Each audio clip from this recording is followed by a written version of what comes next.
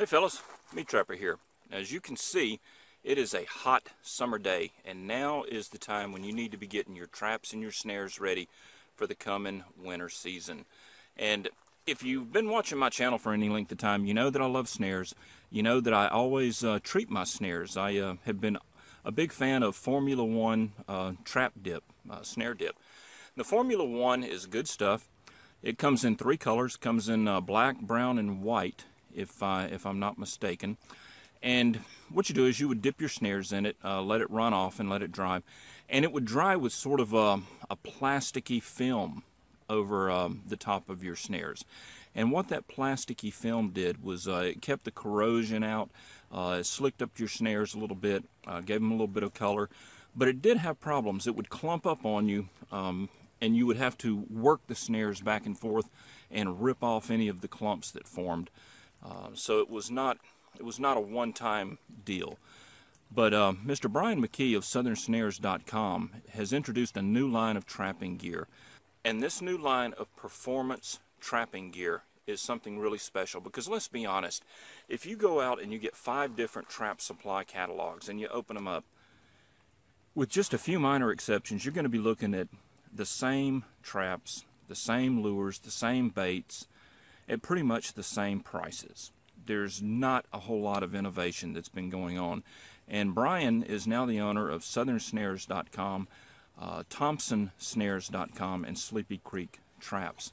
And now he's introduced a new line of gear, the performance trapping gear. And what this is, these are new products. It's not going to be just the same old, same old.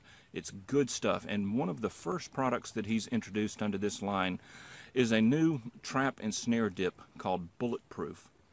And I have been testing the BulletProof dip, and I can promise you I will not be going back to Formula One or any other plasticky type dip. The BulletProof dip can be used on your conibears, your footholds, and your snares. And what this dip is, it's a colorless sealant type of dip. Now, what that means is you can now paint your traps any color that you want. If you want them green, paint them green. If you want them brown, brown. Whatever color you want. Same way with your snares. If you want them dusted green, if you want them dusted camouflage, you know, you can use your spray paint and dust them. And then you dip them in the BulletProof dip, and it will seal them up. And so what I'm going to do is I'm going to show you a couple of these snares. Now the first one that I've got here is a snare that I've not put any paint or any color on. It's just a raw snare that I dipped in the BulletProof dip. You'll notice it's colorless, it's odorless, and this stuff dries amazingly hard. To me, the best thing is there's two things about this. Number one, there's no lumps or clumps that are left behind. That to me is huge. There's nothing to clog up the locks on your snare.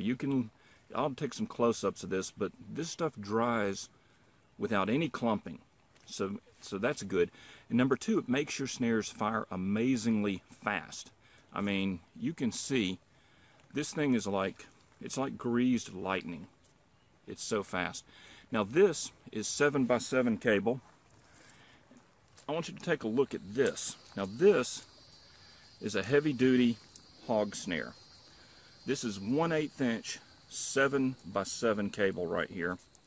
Let me get it uncoiled for you. You can see it's got the big heavy-duty swivel on it. It's got the cam lock, and this is the big heavy 1/8 inch cable.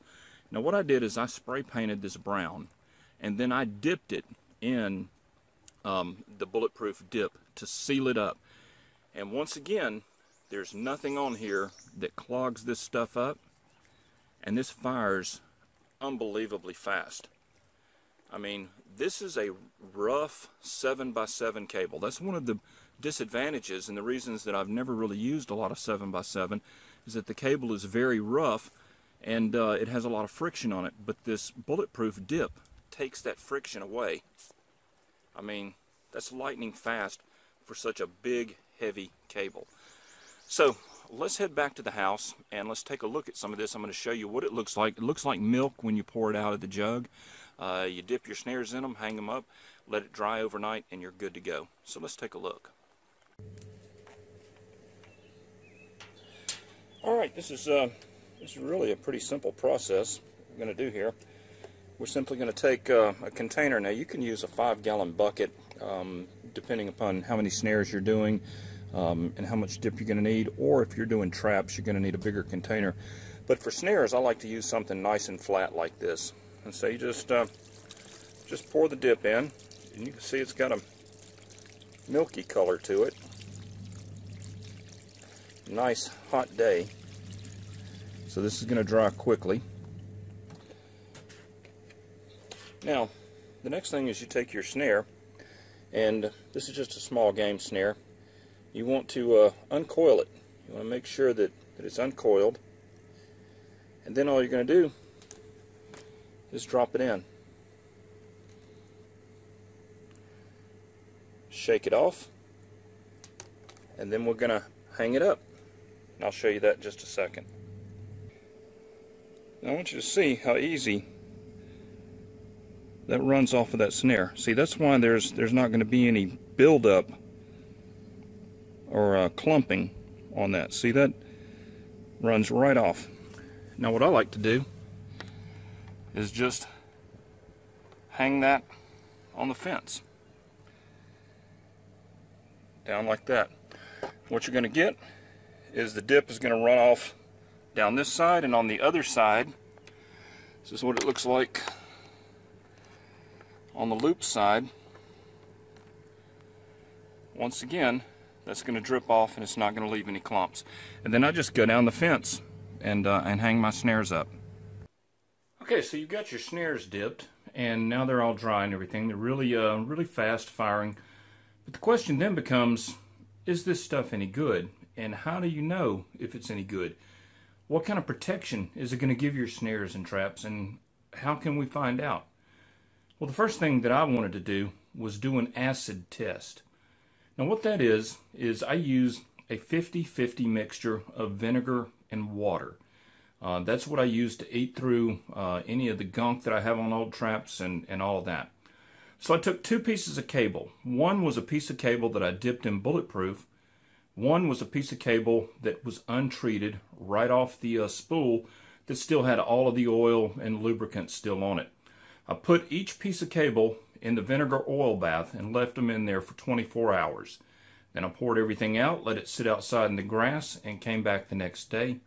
And you can see that the untreated cable, the vinegar had an effect on it. You can see it's all darkened up. It's gotten black. And that's because it's oxidizing and that acid is eating the cable. You can also see that the other piece of cable that was dipped in BulletProof is unaffected. There's no discoloration on that piece of cable at all. So that tells me that the BulletProof dip was able to protect that cable in an acid solution. Now the next thing that I get asked a lot is, does this stuff turn white in water? And the reason that people ask that is there's another competing brand out there that dries clear, but it's only for land use only. If you put the trap or the snare in water, it's going to turn a milky white color.